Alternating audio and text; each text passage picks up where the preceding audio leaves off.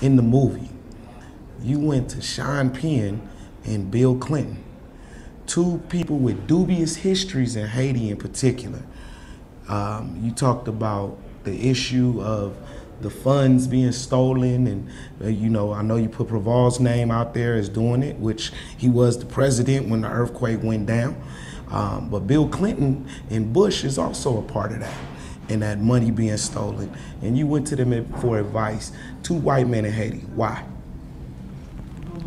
Well, at the end of the day, I didn't go to Bush. I don't know. Not Bush, no, I'm saying Clinton and Sean Penn. Yeah, well, I went to Bill Clinton and Sean Penn simply because at that time when Michelle was a candidate, there was a lot of fraud that was happening or was going to happen.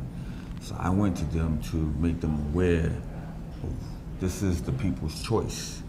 And so, because they weren't really aware of him. And I was just making them alert, like, listen, if you guys don't find a way to try to help to mitigate this, these people gonna burn this country down.